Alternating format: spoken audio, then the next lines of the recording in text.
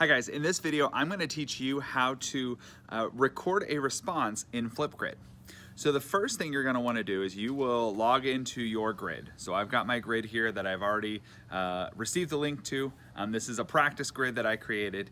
And then I have to decide which topic. It automatically launched me into one of the topics that are available on the grid.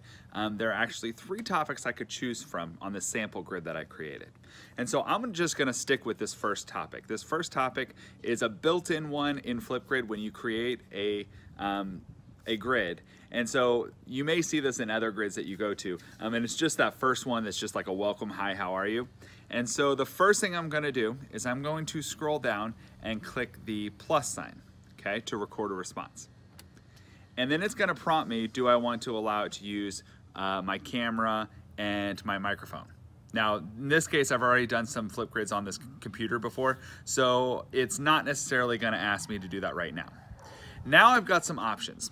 And if I want some stickers to appear in my video, let's say I don't want my face to show up in the video. I could actually take a sticker, let's say I want to do this one, and I can use it to cover my face because maybe I don't feel comfortable being on camera.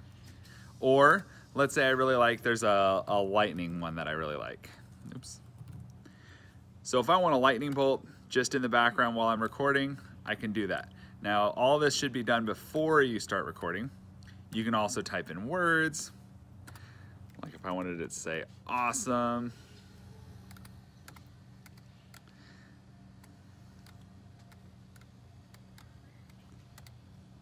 And there are a couple of different options that you can use throughout this. Play around with the different features of it. But this is just the basics. So once I've got any other images, any other things I want to show up while I'm recording, then I hit the record button. Gives you a countdown. And now I'm recording a video. So it's getting everything that I'm recording right now locked in. Now this one is 1 minute and 30 seconds. So it's showing up in the upper right hand corner how much time I have available to record my message. Once I've recorded everything I feel like I need to record, I can click next. Now let's say I realized, oh, you know what? I completely forgot one more thing I wanted to add. You can click add more. Oh, and I also forgot to mention this. And it will add on to your video, and then click next. You also have options to play around with different editing, how you want to crop it, that sort of thing. But again, these are just basics. So I've recorded my video message, I've added extra because I wanted to add some extra. Now it's gonna take a selfie. The selfie is just the piece of the video that is gonna be the image that people can click on. So it's like the little thumbnail.